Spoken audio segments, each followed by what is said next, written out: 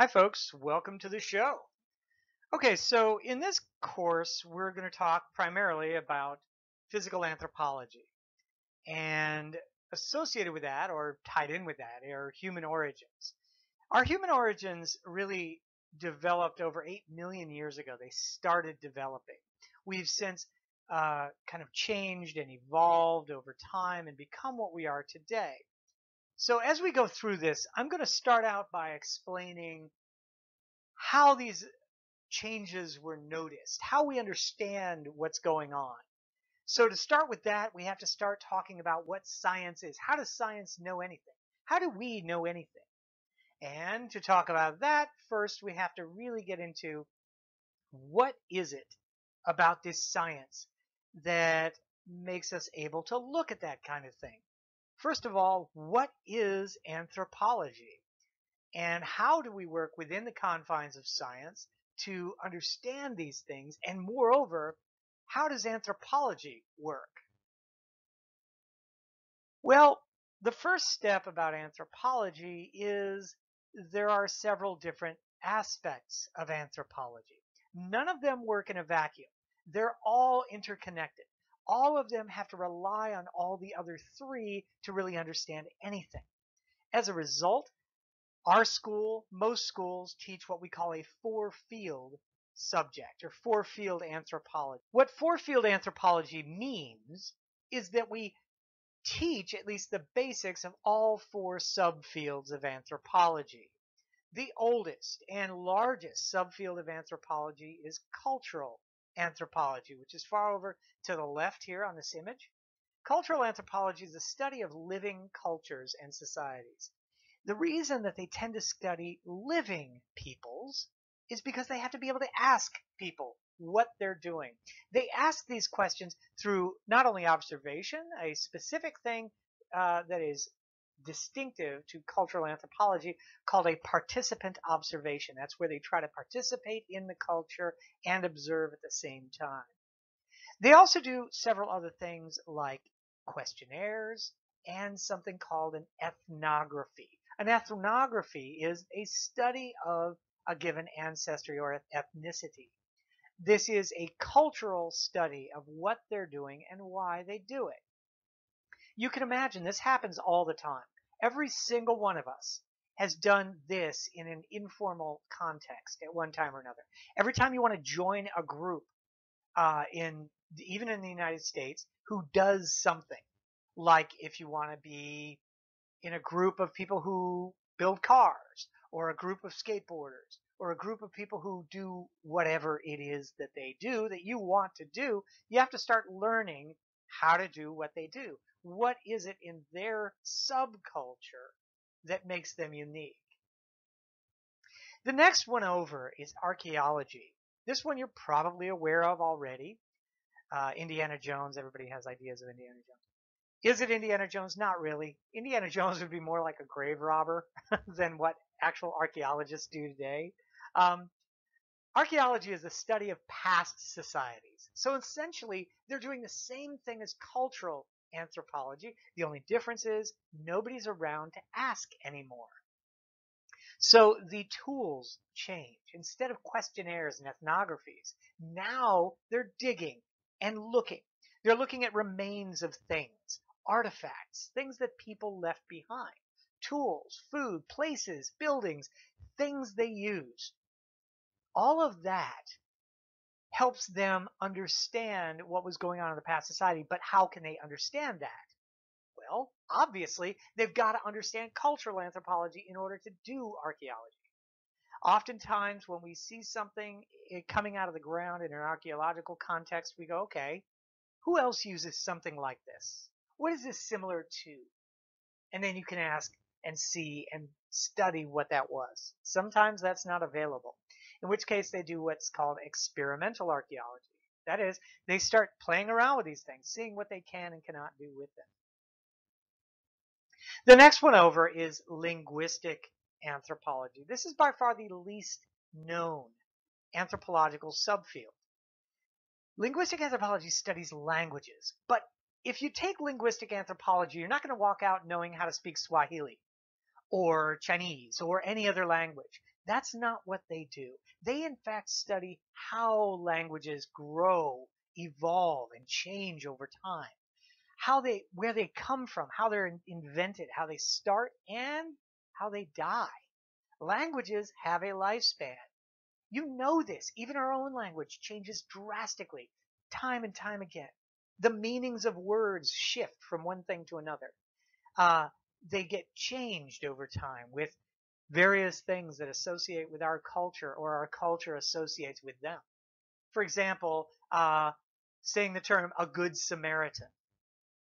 All good Americans know what good Samaritan means. But do we?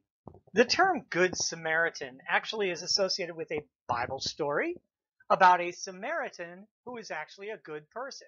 Truth is, in the Bible, at least in that aspect of the Bible, Samaritans were evil, wicked people.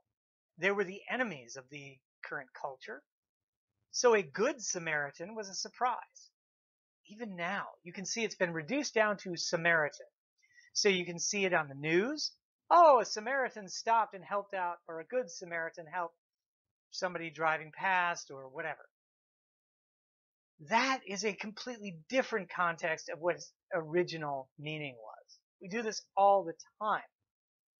If you would have gone back to like before the 1990s and started talking about the World Wide Web, people would think you were talking about a giant spider.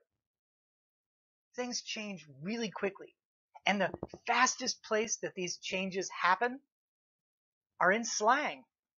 Slang terms and slang words change more quickly than any other aspect of linguistics. It's pretty interesting stuff.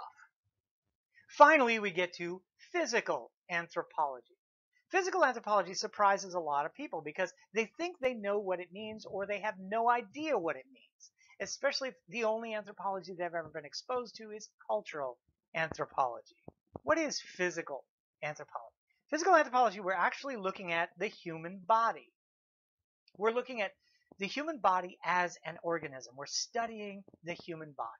So we study bones. We study what happens to bones. We study how these bodies change and adapt to given different places.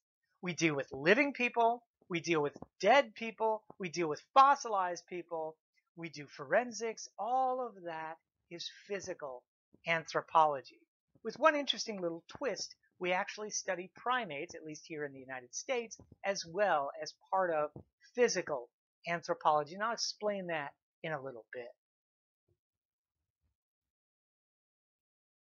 So what exactly is physical anthropology and what do physical anthropologists do? Well, physical anthropology is the study of human biological evolution. And another weird word that went way over to the right on the second sentence, biocultural. Bioculture. What the hell? What is bioculture? That sounds like biology mixed with culture, and you're right, it is. Bioculture. This is a weird word that we only use in physical anthropology, and it's really interesting, and it comes up a lot. In fact, we'll talk about this a lot throughout this course. Bioculture. Bioculture is based on two key concepts. Number one, each person is a product of their evolutionary history. Now, normally I go around and ask the class what they think this means, or whether or not they can come up with any kind of examples of that. Well, try to do that on your own right now. Biological things are that which is your body. Biological things are your body as an entity. You know you have 5 fingers and toes. You know that you have 1 nose, 2 eyes, etc., etc.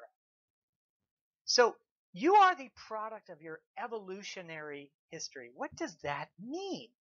Well, it means all of the above. We have 2 arms, and on the end of each arm, we have 5 fingers. So do all the other apes. In fact, all the other primates. I say other because we are primates. Indeed, we are apes. So we'll talk about that. Even if it offends you, we'll talk about what that means and how to understand what that means later on.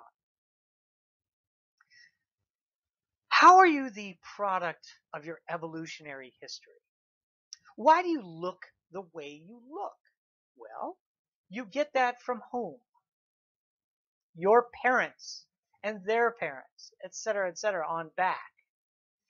Your race, and I hate to use the term because it doesn't mean anything. We'll talk about that later. Your ancestry, that's a better term for it. Your shape, your color, the color of your hair, naturally, not if you dye it, etc.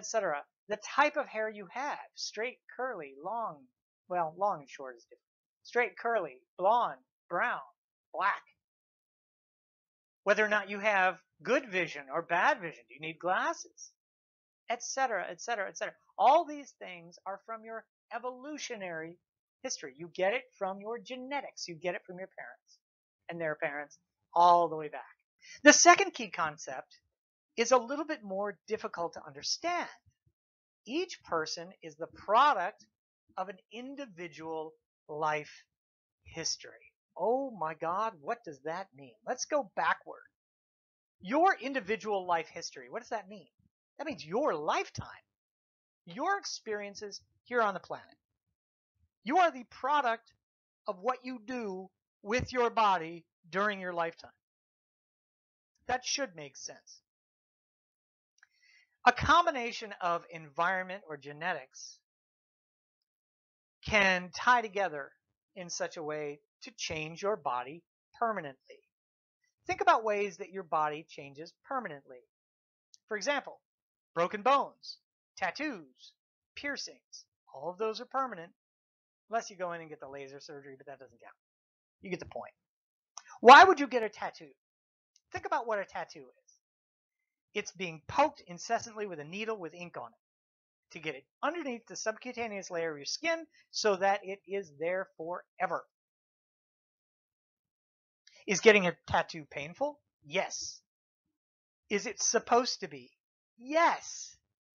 If getting a tattoo wasn't painful, it wouldn't count. It'd be like, I don't know, painting your nails.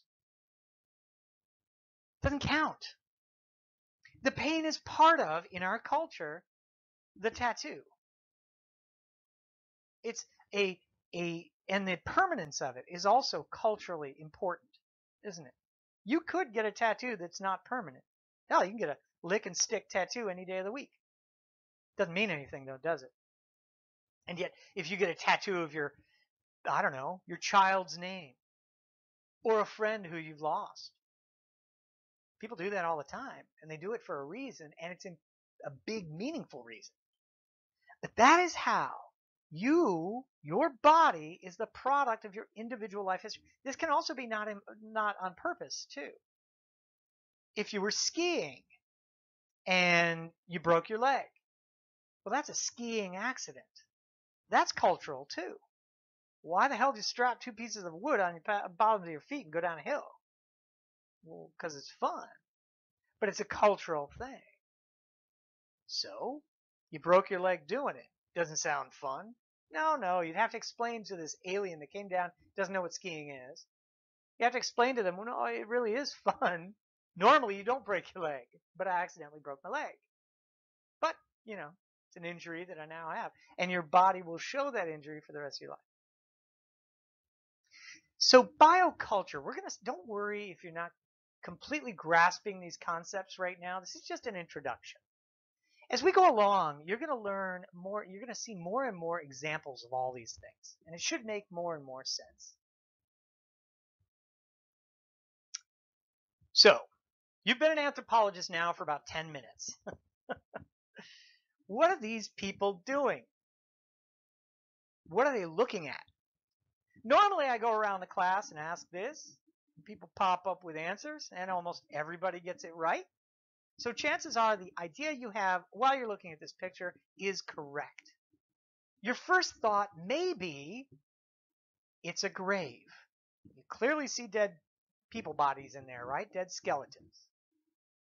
And then you see the way the people are excavating this grave. They look kind of like archaeologists, except archaeologists generally don't work directly with human bodies.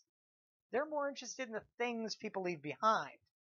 The human body part falls under the parlance of the expertise of physical anthropologists. What are they looking at? What is this? Well, if there's a dead body in the ground, we call it a grave. But you may have a little bit different term for that. Is this just a grave? Is this a bunch of grandparents and children and people who were loved and cared for and interred into the ground? No. How can you tell? You've been an anthropologist for 10 minutes. How can you tell that this is a mass grave? First of all, think about that word, mass grave. It's got meaning tied to it, doesn't it? It's not just a grave. It's not just a graveyard. This isn't a cemetery. Mass grave comes along with all kinds of thoughts of violence, people who are being inhumane to other people or inhuman, the inhumanity of man to other people. These people weren't loved or cared for. You can see how they're thrown in and jumbled up into this grave. They weren't put in there with the love and caring and the grave goods and the gifts that we bury grandma with. No, this is quite different. This often is associated with violence or hatred, or mass graves can also be associated with something that's not violent. It may even be a culture that is forced to create a mass grave. These are usually due to things like plagues or a natural disaster. So these are often associated with a lot of different things. But the way that we understand what that is because of the way they're excavating it. The people who are in this image who are excavating these other humans are learning everything from them that they can before they pull those bodies out. Imagine this. If I took those bodies out of this context and I laid each one of these skeletons, if instead of these people in the field working on these skeletons, instead it was an image of a science lab with a whole bunch of tables and there was a skeleton on each table, would you know it was from a mass grave? No. Can we learn more by looking at the skeletons in a very controlled environment? Of course. But once we remove the body from the ground, we lose the rest of the story. We lose that context. So something we have learned from archaeologists is every time you remove something from the ground, you destroy its context. So before removing it, you take photographs, you take measurements, you take readings, you draw these things. You do as much to get as much data as you can on these things before you lift them out of the ground and destroy that data. Because once they're moved, they're moved. However, you can then get a lot of other information that you cannot get while they're in the ground. For example, what's underneath it, or what happened to their backside, or whatever. So it all has a place. But I already demonstrated how archaeology leans heavily on cultural anthropology, and actually vice versa, because archaeologists can tell you the story of what built up to become that living society as it is today for cultural anthropologists. Physical anthropologists lean heavily on archaeology as well as cultural anthropology to understand what we're looking at. We can describe bodies all day long, but we have to put them in their context to understand what's going on. And the only way you can put these things into context is to understand all of the different aspects of anthropology. That's why four-field is so important. Here's another physical anthropologist. What's she working on? She's doing DNA, strontium analysis, trace element analyses, things like that. These are chemical aspects. She's a chemist, but she's a physical anthropologist. This woman, the one in the pink, working with these people. Well, these people are alive, and they're just standing around, and they're doing their basket weaving and stuff. How is she a physical anthropologist? Because she's not there to get an ethnography on their culture, although their culture plays a big part. She's actually looking at what they're doing with their bodies throughout the day. You can see the woman who's working on the basket weaving in front of us in the foreground here. She's squatting. Squatting is a very common thing for humans to do around the world. Our culture doesn't do that too much. We generally lean and sit and lay. But a lot of other cultures squat. And some people within our own culture squat quite a bit. This squatting, habitual squatting, can actually show up. See that in their skeleton. We're going to see how the skeleton is very dynamic. And as we go on, we're going to talk about bones and how bones grow and change and how they sort of react to the way that our lifestyle forces them to do. What's this guy doing? Well, clearly he's posing for an image, a picture. But he's measuring bones in a lab after they've been excavated out of the ground or wherever. And what we're able to do in the lab working with bones is different from what we do in the field collecting the bones. Both of these are extremely important to understand fully what is going on with those bones. This, by the way, in his left hand is a human femur. That's the upper thigh bone. And you can see it has a device on it that's got it's been broken, in fact, probably shattered. And they put in what's called a rod in common parlance. But what that is, it's a titanium bar that's been screwed onto the bone to stabilize the bone in life and help that person heal. It does sort of the same thing as a cast, only from the inside. It seems to be a little healthier, actually. What's this person studying? She's looking at teeth. Are teeth bones? I'm smiling right now. Teeth are not bones. You know this already. If you break your arm, does it heal? Yes, it does. If you break a tooth or chip a tooth, does it heal? It does not. Teeth are made out of completely different stuff than bones. They're formed differently from bones, and they grow differently from bones. But they're very important, and they are part of the human body. Therefore, they're part of what we look at. The other aspect of what this person is working on is their fossils, ancient bones and teeth. So from that, we know this person is still a physical anthropologist, but they're working in paleoanthropology, which is a subset of physical anthropology. They're looking at our pre-human ancestors, our pre-modern ancestors. It's important to know. Two things on this image. First of all, I hope you know who this woman is in the image. She's one of my favorite people on the planet. She's an amazing woman. Her name is Jane Goodall, and she works very closely with those things that are also in the foreground of the image. Those are chimpanzees. They're a great ape. They're one of 5 great apes. There's actually an image here of 2 of the 5 great apes. Jane Goodall, as is you and I, is a great ape. Humans are great apes. That means a big ape. We are very large.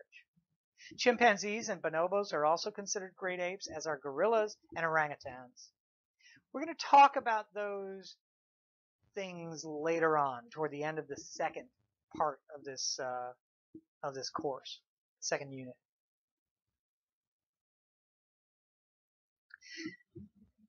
It's getting harder and harder for people to recognize this image, and I understand that. It's been a long time. This is Ground Zero in New York at 9/11, 2001. And all those people in those Tyvek suits with the hard hats on, the blue, yellow, and white hard hats, those are physical anthropologists. What are they doing? They're sifting through the rubble looking for human remains. That is our job. It is not the job of the excavators. It's not the job of law enforcement, because we recognize bone better than anybody else in the world. Individual, fragmented bits of bone is absolutely what we do. These are forensic anthropologists, and you can bet that is a subset of physical anthropology.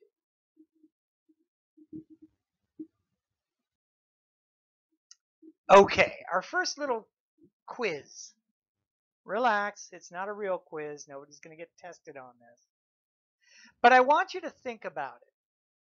What is the most derived, meaning the most unique part of the human body? What is it about the human body that makes us so unique, so different from all the other primates on the planet? Bet you have a couple ideas in your head. Probably not the correct answer, though. What's the most unique or derived part of the human body? I'm going to throw out a few things that everybody tells me when I ask this question in a live class. Number one, most people think it's the brain that makes us so unique. Nope. Turns out every single primate on the planet has a huge brain for their body size. We're a very smart order of animals, primates. All primates are smart. In fact, all of them have an enormous brain. And what's more, throughout history, we actually do not have the largest brain in our family tree. Anatomically modern humans, you and I, our brains are actually a little smaller than one of our ancestors. That annoys us a little bit. Okay, so what's next? The most derived part of the human body. I'll tell you the next one I hear about the most often. Our thumb. We've got an opposable thumb. Oh, we show off about our opposable thumb all the time in front of our cats and dogs. We go, aha, you can't feed yourself because you don't have an opposable thumb. It's true, they don't. And it's true that we do. What that actually means is if you hold your thumb out or your hand out in front of your face, you can touch your thumb and your pinky finger together, the tips of your fingers. Hey, that's pretty cool. But guess what? You guessed it. Every single primate on the planet has that same ability. They all have opposable thumbs. In fact, their toes are opposable. Ours are not. So what else is the most derived part of the human body? What's so unique about us? Well, is it that we have a different shaped spine? Kind of. Different shaped hips? Sort of. Knees? We're getting there. The most unique and derived part of our entire human body. Ready for this? The foot. What? Our feet are so designed to walk upright. Bipedal locomotion. That's what we call this. Walking on 2 feet. Pedal feet. Locomotion means movement. We walk on 2 feet. And that's what makes us so unique. In fact, it's so important that we walk on 2 feet. It's actually, literally, the reason you and I and our entire species are here today. We would have died off as a species before we even got here. Over 8 million years ago, we would have died out were it not for our ability to walk efficiently on 2 feet. Isn't that crazy? In fact, all other primates living today walk on all fours. They can step up onto 2 feet. We'll talk about that. We'll address that later on. They don't do it efficiently, though. We can climb a tree, but we do not do that very efficiently. You don't believe me? Try to race a chimpanzee up a tree. You won't even get started before they're done. In fact, everybody likes American Ninja Warrior. Try watching that show with a chimpanzee on it. And all of a sudden, the people don't look all that impressive. Our most derived part of our bodies, the foot.